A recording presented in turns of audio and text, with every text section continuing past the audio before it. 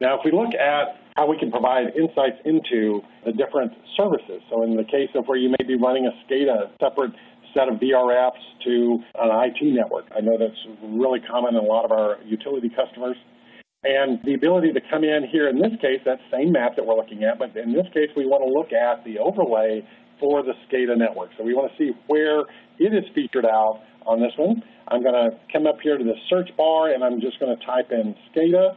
It happens to be the name of my L3 VPN. You'll notice it shows me also VRFs, all the different interfaces that have been configured for, but in this case, I'm just going to drill to this L3 VPN homepage. And what that provides me with is now a topology map showing me here with each of these PEs identified here with the little arrows of where that SCADA network is configured as an overlay on top of my network. All of the links and devices between those nodes is the mesh that is being used to communicate from those edge nodes to edge nodes, from the substations to the other substations. What this provides is a very quick high-level view of how that network is performing.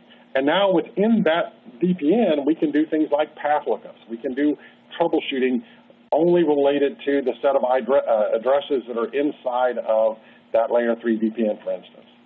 In this case, we had a customer having a problem in New York.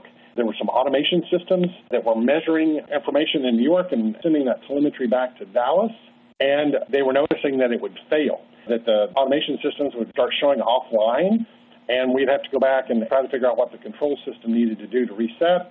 They were, of course, blaming the network, and we had to dig into that. So in this case, I'm going to enter a source destination just as I did before, but we'll be looking at a set of private addresses that were inside that VRF, so going from 10.2.2.2 to 10.1.1.1, and actually highlight then the path for that from JFK to DFW.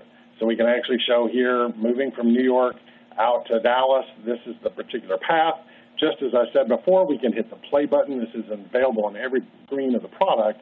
When I hit that play button, we'll see over time that the path moves from the gray line here where it was going to Dallas, suddenly it's going to LA. That makes very little sense. Why would the set of addresses suddenly change from one to the other? We can actually look into the path.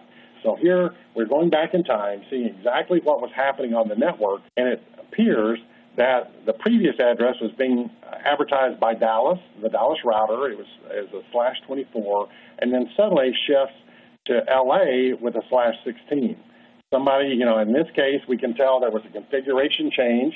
It happened at the edge node, and then we can go and see exactly what that particular issue was.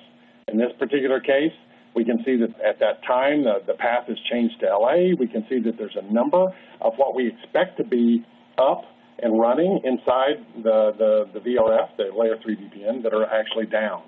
We know this because we baseline them and can know what we expect to see. So when things disappear, we can alert to that. In this case, there's still 25 active routes. That means the device is still talking to us, but there's 18 that aren't advertised anymore. That tells us that something's changed in the configuration, and we need to talk with the guys that control the DFW PE router and make sure that the configuration change they made, they understand the impacts that they've had to these systems. So very rapidly going from, hey, we have this intermediate problem, we can't really tell what's going on from the network perspective, down to, hey guys, it's a particular change that happened in the Dallas router in the data center. Let's go back and make sure that we don't have those kinds of problems again.